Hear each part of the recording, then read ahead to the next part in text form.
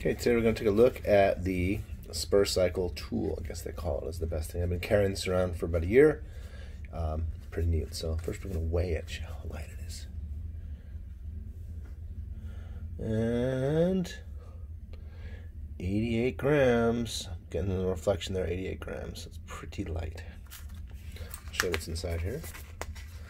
You have a titanium driver. And then you have a whole bunch of little bits. Pretty familiar to most cyclists here. You got a Phillips head screwdriver. You got two Torx. I believe that is a 15 and a 10 and a 25. You have upside down here.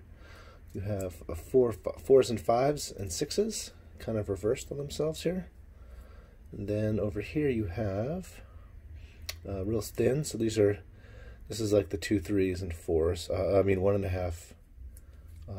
Let's see what size that is real quick. That's a 2, 2.5, and 3. So you have 2, 2.5, 3, 4, 5, 6. This guy is an 8. So that's kind of a big guy to have on a multi-tool. You don't see that too often. So that's a tool I've been carrying around. It's pretty light. What's nice is it has the arm. It's not a ratcheting arm, but it does give you some leverage, and it does kind of poke through in this way. So it makes it easy to use. And, you know, basically these magnetically